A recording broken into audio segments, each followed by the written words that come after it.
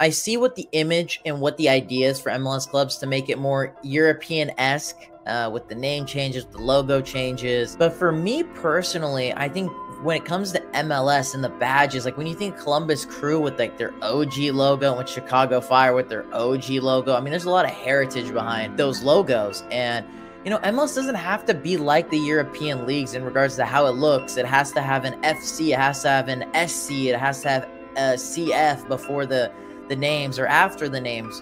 Why can't it be the quirky Americanized names that they are? Because this is MLS, Major League Soccer in the United States. It doesn't have to be like the European logos. It doesn't have to be clean and slick. Have to have an FC, an SC, a CF.